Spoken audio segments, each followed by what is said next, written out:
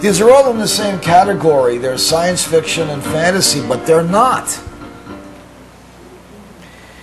I find that it's a very easy way to instruct by doing this. None But Lucifer is my dad's story. It's a classic story. He wrote this with Sprague de Camp, who co-wrote the Complete Enchanter, the Harold Shea stories.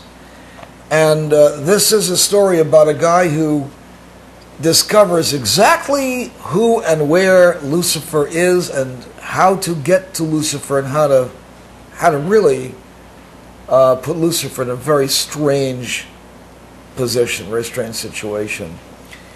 Who understands what hell is and actually understands how to penetrate the veil that prevents people from understanding where hell is and what it is, and that this is hell.